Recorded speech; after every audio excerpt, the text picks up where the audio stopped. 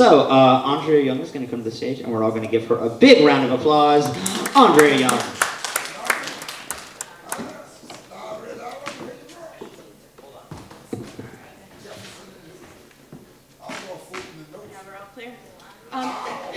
Unfortunately for me, high school is a long time ago, so I don't have any of my really bad old high school poetry to share.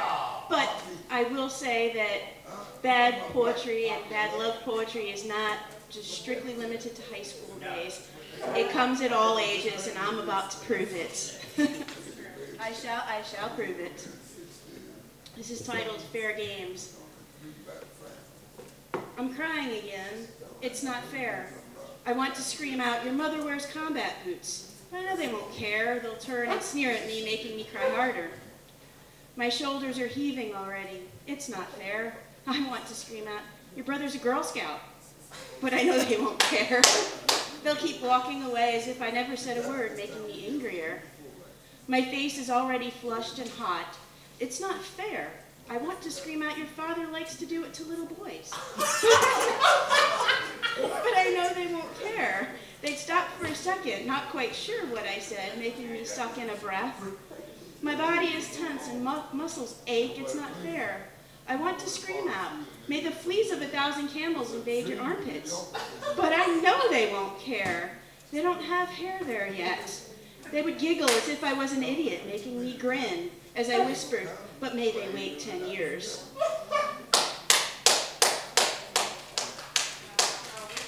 You're supposed to clap. That was the greatest poem I've ever heard. Well, it was. The greatest bad poem. That was amazing. No, I'm kidding. Okay, here's another another bad love poem. This one's truly a bad love poem.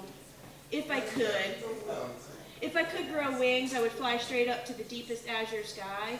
I would learn to fly the thermals like the baldest eagle. Baldest eagle. I would learn to be unencumbered by the minutiae of my life. If I could see, I would stare at the world until the colors fused to a shifting kaleidoscope prism that danced and mutated. If I could touch, I would gather silk and rose petals and caress them till they turned to dust, and I would rub the dust into my skin, massaging it into my pores.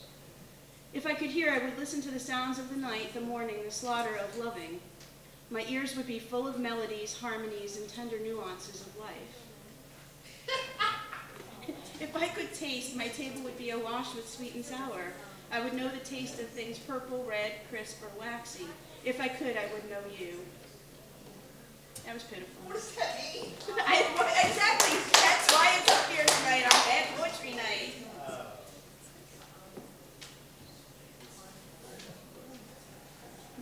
Why I hate Valentine's Day.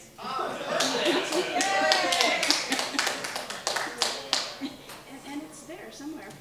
It's a day full of red, roses, hearts, and such, all representing love. Red makes me angry, like a cornered bull. February 14th, 1997, a man named Eros in cold blood shot my husband dead. I cried like a wounded animal at the innocent verdict. Every year I send Eros a single hate letter, designed to arrive on February 14th. I like that one. I like that one. Okay. One more really bad one for you? Yes, please. And again, you might ask, what does this mean? Unpaid love bills on my doorstep. What happens when the flirting is done? Are we teasing into oblivion? Is there real happiness? Are we meant to love just once? What if we love and lose? How do we mend the broken heart? How lasting are first impressions? What if the dreams outlive the reality? Is it possible to fall out of love?